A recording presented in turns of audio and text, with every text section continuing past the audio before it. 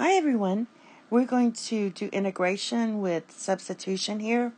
So anytime we have an integral with the x factor, this x factor is to the first power, and this part right here is to the 1/2 power. And if it's less than another x factor, we can try to do the integral with u-Substitution. This is the favorite technique for doing integration, and the most important one to master, especially on your AP exam. So what we're going to do is we're going to let u equal this inner function here, which equals 5x squared minus 4.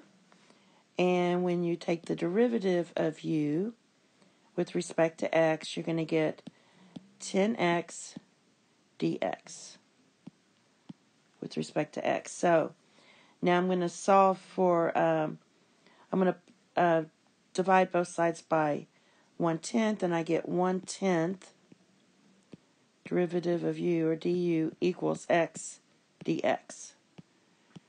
And then I can rewrite this integral as x, and I'm going to pull the 1/10 out right here, and write not x, but u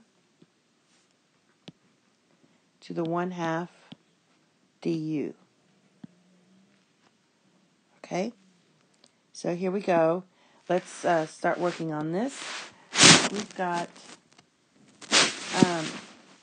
the integral as, again, 1/10, the integral of u to the 1/2 du.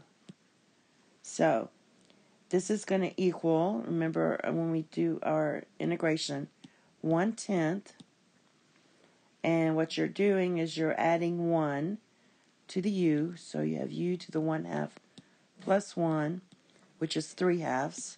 I'll just make that 3/2. And then you divide by whatever you have there, which is 3/2.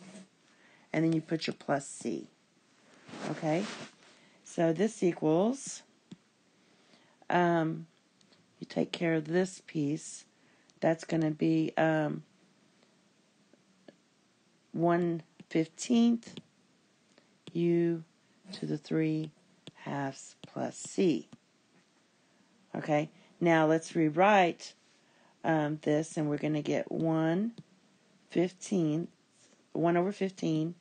Our u, remember our u was 5x squared minus 4.